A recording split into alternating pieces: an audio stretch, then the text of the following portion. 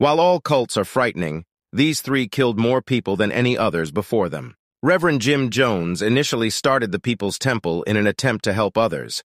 However, his movement quickly led to the deaths of hundreds.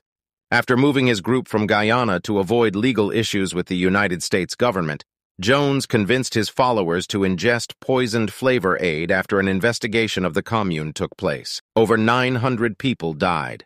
Heaven's Gate was a cult that also ended in mass suicide. This group believed that they would be reborn during the passing of the comet Hale-Bopp if they committed suicide at the correct time. 39 people died from poisoning. The Manson family, on the other hand, did not commit suicide but instead committed murder, headed by Charles Manson, who they believed to be the reincarnation of Christ.